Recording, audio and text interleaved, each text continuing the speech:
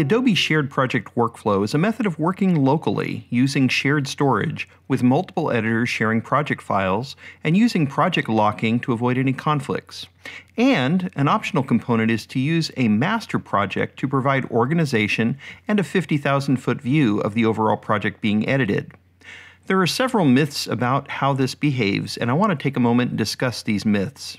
First off, this workflow is all based on local, normal Premiere Pro project files. There's no special shared project file format to worry about. Each individual project created can still be used as a standalone Premiere Pro project, same as before.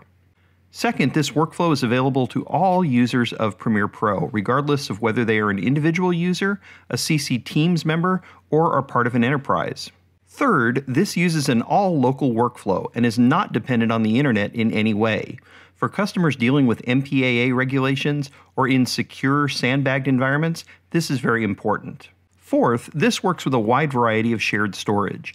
As long as your shared storage is rated for video editorial workflows, it should work with Premiere Pro. Premiere Pro is compatible with many shared storage vendors, so check with your vendor to be sure. There is no special hardware or server that needs to be set up to use a shared project workflow.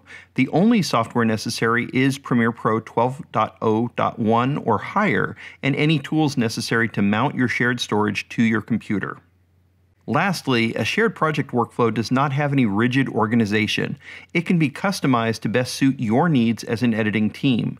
Easily break projects into reels, scenes, acts, organize by days of shooting, reuse common elements like sound effects and music from job to job.